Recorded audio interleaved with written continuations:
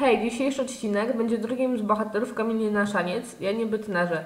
Będzie to trochę odmienny odcinek, ponieważ nie zobaczycie mnie w nim, bo nie miałam czasu nagrać. Po prostu deadline gonił, a obowiązki wzywały.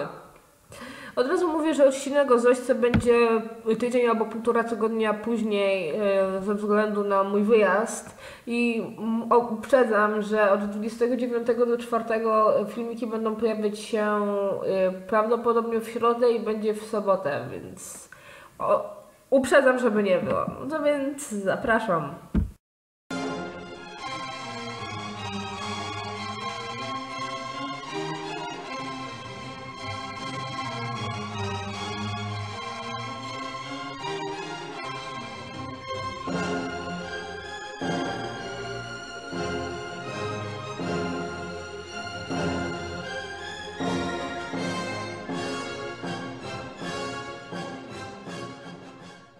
Jan Bytnar urodził się w 1921 roku. Od 1931 roku uczęszczał do słynnego gimnazjum imienia Batorego. Tam spotkał się z Aleksem Dawidowskim, Alkiem, z którym siedział razem w ławce, i Tadeuszem Zawadzkim. Po 1 września wyjechał ze swoją grupą, tak samo jak Alek, z Warszawy, do której wrócił na początku października. Pracował w Warszawie jako szklarz i również udzielał korepetycji. Przystąpił do Polskiej Ludowej Akcji Niepodległościowej, ale niestety, kiedy Niemcy ją rozbiły, był łącznikiem, tak samo jak jego koledzy, więźniów z Pawiaka.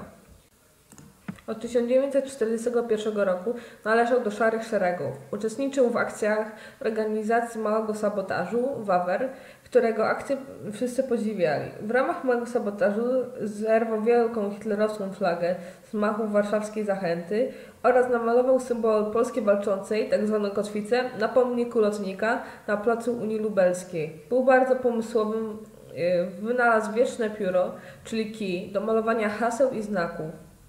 W kwietniu 1942 roku przerobił napis „Jedźcie z nami do Niemiec” na szyldzie Arbeitsmarktu, czyli Urzędu Pracy, na „Jedźcie sami do Niemiec”. Za ten czyn wtedy mógł trafić na Pawiak, na który potem trafił, właśnie do innych obozów, albo po prostu zostać rozstrzelanym na miejscu, albo jakąś publiczną egzekucję mogli mu zrobić. Wziął udział w około 70 akcjach Wawru.